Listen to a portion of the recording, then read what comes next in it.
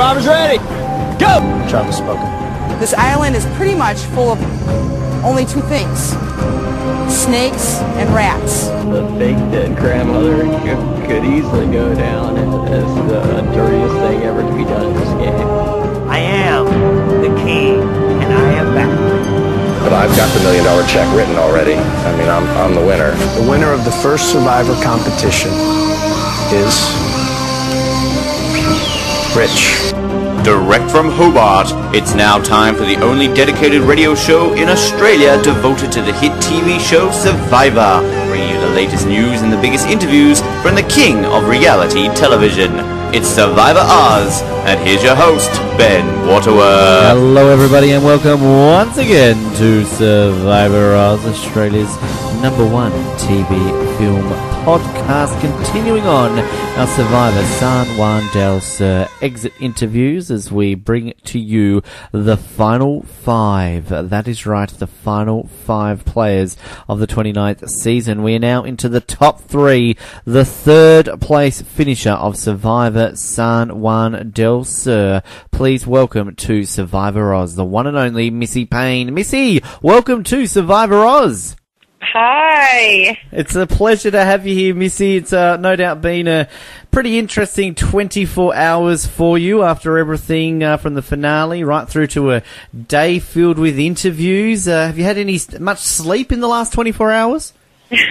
Not much sleep. I mean, with the finale and reunion show and all the interviews we did last night, and then we truly, barely sprinted back to the hotel before we ended up at some wild and crazy party that kept me out way past my bedtime. And, then I've started bright-eyed and bushy-tailed this morning at about 7. Wow.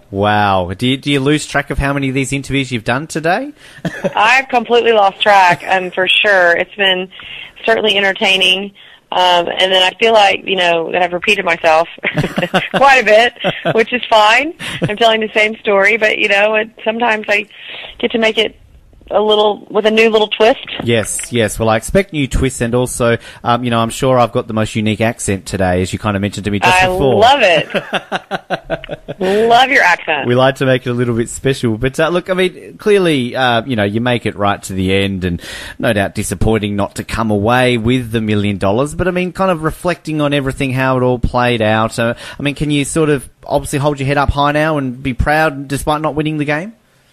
Oh my gosh, yes. I feel like I really and truly climbed Mount Everest. It was such an accomplishment for me, especially, coming in kind of as the underdog and people not really believing, okay, the oldest female, what can she do and what can she bring to the table, kind of. And just being able to say, I finished it on one leg, it's a pretty huge accomplishment, I believe. Yeah, absolutely. I think it's the first in the history of Survivor for somebody to finish on one leg, quite literally. Yeah, so there you go. There's a record that you can have. The big shock from last night, of course, that we saw prior to the final tribal council, Natalie playing her idol, save Jacqueline, then Baylor obviously was voted out. Take us through that moment, Missy. As soon as Jacqueline was safe, do you sit there and assume it's you going, not Baylor? Well, it's interesting because Natalie and I had this little sign and signal that we always did, and that was a pinky promise. And we would squeeze 3 times before every single tribal just to basically, kind of seal the deal that our bond is our bond. And there was only 2 times in the game that didn't happen. One was when I was assisting with the Jeremy vote off, and 2 was the night that Baylor got voted off. And so I knew something was up when I walked into that tribal. I just didn't exactly know how to put my thumb on it. And so interestingly enough, when she stood up to play the idol for Jacqueline, I thought, oh my gosh, I'm going home. And she said, you're not going home, just like that. So I was like, okay, it's Baylor. Wow, and it's an amazing thing, of course. And, it seemed kind of interesting, the reaction there, that obviously you're upset that Baylor's being voted out there, but it was kind of like in a way that you said you were relieved. Was that basically you thought you had a better chance of winning, without Baylor being there? Oh, absolutely. You know, as much fun as it would have been to say Baylor and I were the first couple in Survivor to end up together in the final three, it probably wouldn't have been great for game strategy. It was better for one of us to be on the jury so you could secure, you know, a vote and then potentially campaign, you know, the jury, because the jury has a lot of power, and when they get together, they really create their own tribe, which is, I mean, it was so apparent that that's what happened.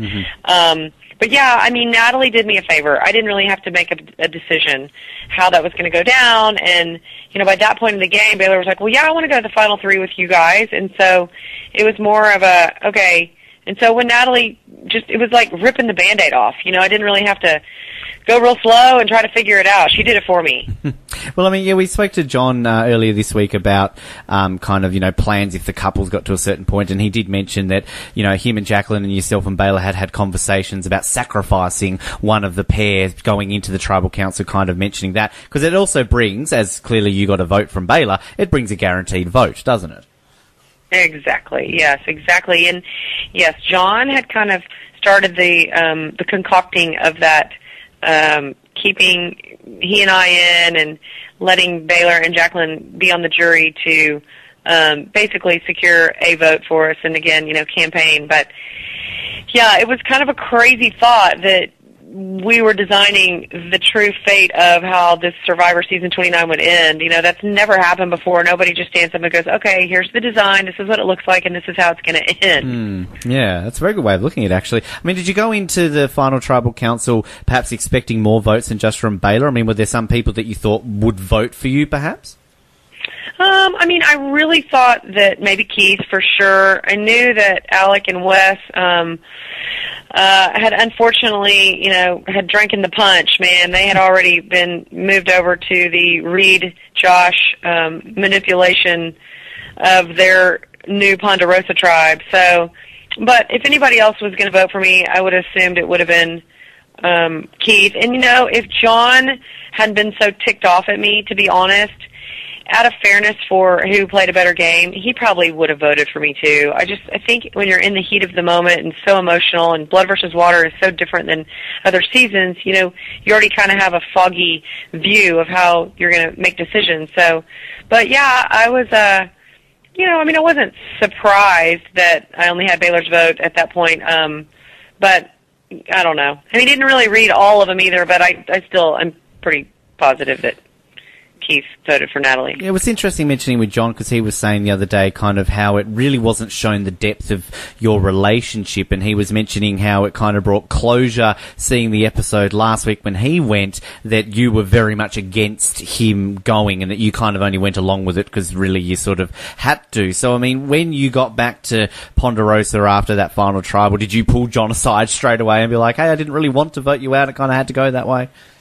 Yeah, I tried. I mean, the final tribal was so different for the three of us when we got back to Ponderosa. You know, I had a cast on my leg, and medical was there waiting for me. So I didn't get a chance to. It was so late in the evening, and, you know, everybody left the next morning at 6 a.m. I tried briefly to have a conversation, but, you know, he hadn't seen Jacqueline in however many days either, so she pretty much cornered him and took him, and you know, he kind of stood there and shrugged his shoulders, and, you know, I said, I would really like to talk to you, and that didn't happen. You know, it just didn't. But since we've been out in Los Angeles, he has come up to me multiple times and said, man, I'm so sorry. I'm so sorry I was so silent. You know, I feel really bad. And Missy, I really love you. And, you know, we have such a great relationship. And we do. We had an amazingly cool bond. I think everybody, you know, needs another mom in their life. And you don't really always want to tell your mom everything. So it's nice to have somebody else that can step in and you can talk about stuff with. Fantastic. We love hearing that. Absolutely. Speaking of the ankle, how is it? What was wrong with it? All recovered now from it all? No, not quite. I'm still in rehab. I'm doing some physical therapy and some other avenues of healing because it was a level 3 sprain. It was not a break, but it certainly has been a pickle of a time to try to get it to heal. And the doctor said when I got back it would be a full 6 months of recovery before, you know, it would be pretty much back to good. But even then, I'd have to take it easy for a while. I was like, oh my gosh, it probably would have been better just to break it. Yeah, at this point, because I love to run. That's my exercise of choice, and it's made it quite a challenge to get back into that. Yes, I'm guessing kind of, the whole cheer aspect of your career has been put on hold for a little bit as well then. Yeah, thank the Lord. I have an amazing staff in my cheerleading business that can help with all of that, because I can't do as much as I could right now. I can imagine. One final point that I just want to bring up. We're going to be speaking to Baylor in a couple of days about her game, but obviously myself, a lot of our listeners are fairly in love with her song Sticky Situation. Now, I need to ask you, Missy, what's your thoughts on Sticky Situation? Do you listen to this, or are you kind of sick of hearing it? Oh my gosh, I love Sticky Situation. As a matter of fact, it is my favorite song, and it's such a cute music video that she's made. But it also played into the whole Survivor thing, because we got ourselves in so many sticky situations. We all kind of teased about, oh my gosh, hashtag sticky situation. And so, post-show, post-filming, most everybody's gotten their hands on it, including Jeff Probst, who mentioned during a commercial last night to her, man, I watched your music video. That's awesome. Wow, Baylor. Such a great song. Fantastic. I was disappointed she didn't get asked to perform, because I know Chase performed back in Nicaragua. Yeah. Come on, Jeff. Yeah, come on, Jeff. Why didn't you let her perform? Yes. She'll have opportunities galore. I'm sure that because people now are so aware of the song and it's all over the place, that I feel like that somebody's going to call her to perform somewhere. So I'm sure she'll have the opportunity, but it sure would have been cool for her to be able to do that on the live show. She can come and perform it on our show anytime. She's welcome to. All right. We'll love it. Well, Missy, I will say thank you, and I just wanted to point out to you that no doubt every single interview featured somebody asking you about the situation with Reed, and I wanted to deliberately avoid it today because I'm sure you were sick of that question. So. Oh, thank you. I appreciate that. You're welcome. You're welcome. But I appreciate your time on Survivor Oz, and look, we'll get you back on in the show one day, no doubt, in the future, and we'll go a little bit more in depth into your game and everything else that happened. But thank you for chatting to Australia today. I would love it. Thank you so much. There you have it, Missy Payne. Fantastic chat there, and great to get her on the show and hear her side of things. And of course, if you wish to hear Baylor's exit interview on the day this has been released, you can hear Baylor's exit interview. We had that earlier than we anticipated. We thought that was initially happening next week, but Baylor and Keith's were swapped. So if you're listening to this today, the Missy or any of the other 4 interviews, and we're expecting to see Keith's because we did advertise it, there was a last minute switch, and yes, so Keith will happen next week. If you're listening to this not on the day that it was released, then that doesn't bother you at all, does it? So there you go. Thank you for tuning in to our Missy Payne San Juan Del Sur exit interview. As always, you can subscribe to the podcast via iTunes, via Stitcher, via TuneIn Radio, or any service that allows you to subscribe to a podcast.